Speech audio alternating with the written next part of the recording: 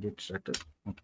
So now nothing to commit, working tree clean. So that means always remember the staging area or the index will always have the it can have either the code changes that has been already committed, right, or it always contains the code changes that is going to be committed, right. So in now if I saying git status, so in the staging area whatever changes are there that is already committed to the my um, local commit to the git, right. Or in the earlier case, after adding the after changing the file, right, instead of adding we change the file. So after changing the file, whenever we added it to the staging area, so it was like it was having the details of the changes to be committed, right.